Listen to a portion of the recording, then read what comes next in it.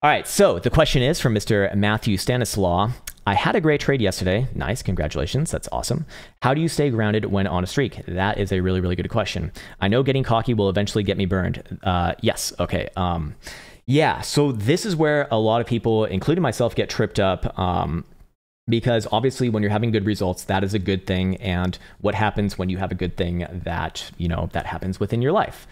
Well, you typically get happy, and a lot of the time you can get carried away, especially if it is, early on in your career, and it's like you're going on a streak and you think, oh shit, I'm infallible, like I can't be stopped. I'm a fucking professional trader now. I'm making all the money. I'm a billionaire, cajillionaire.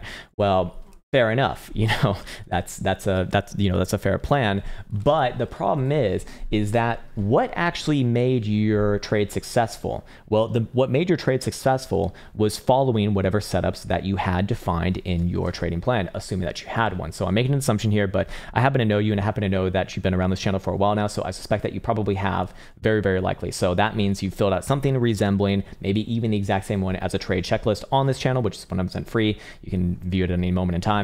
You can also, make your own, but you basically have a strategy that's been back tested over time with at least 50 to 100 iterations, the more the better.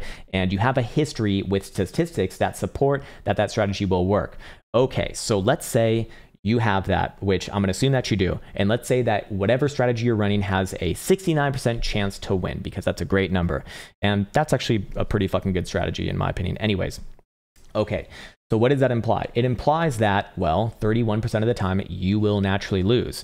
So statistically speaking, even though you had a streak, it is inevitable that you will at some point have some losses. So while it is, good to let yourself enjoy the results, what you should really get happy about, or what you should really be motivated by, or what you should really be disciplined to do is to follow the strategy. Because what happens is when you start to let yourself get carried away by emotions, whether they be good or bad, which most people have the problem on the other side when they have a losing streak, right? When they have a losing streak, but on the other side with a winning streak, it's the exact same problem, just the other side of the coin.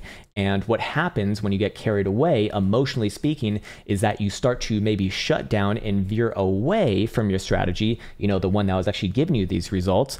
And then you start to do something that is outside of your strategy. And when you start to do that, then you start to fuck with the statistics of what is actually happening. So at that point, you can no longer trust in the statistical narrative that you set up with your strategy. And you can expect that over a longer period of time, things will probably not work out. Maybe you just create a new strategy anyways, and then you backtest that. That's a whole different thing. But I'm coming at this from the perspective of you've had some good gains. Now you want to protect them. And how do you protect them? You protect them by following the strategy over a long period of time. And then you can obviously feel your emotions. I'm not saying that you can't have emotions, because obviously we're human beings. We're going to naturally, it's just going to fucking happen. That's just the way that we're set up. It's our biology. It's inevitable. It is literally inevitable. But what will define you as a professional trader, and as more importantly, a successful trader, which is even more important than being a professional trader, is that you are able to feel that emotion, but still do what you were going to do anyways.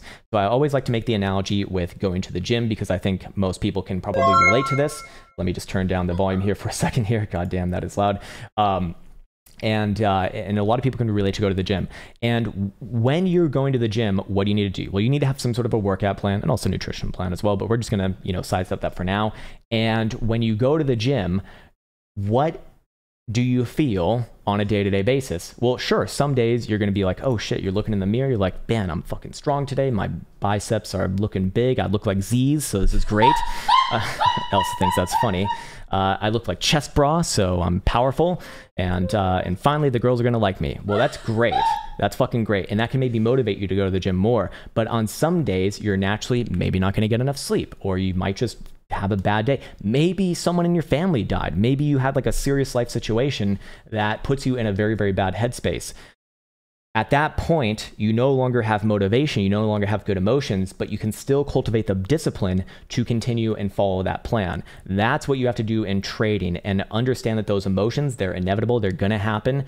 Yes, at some, over a long enough period of time, they will, naturally somewhat subside, and you can identify them better and kind of, just work with them. But it's feeling the emotion and then not falling into the behavioral pattern of that emotion that is going to make you successful over time. So if you can do that, then, yeah, let yourself get happy. That's great. I mean, enjoy the times when you have a smile on your face. Obviously, life is short, right?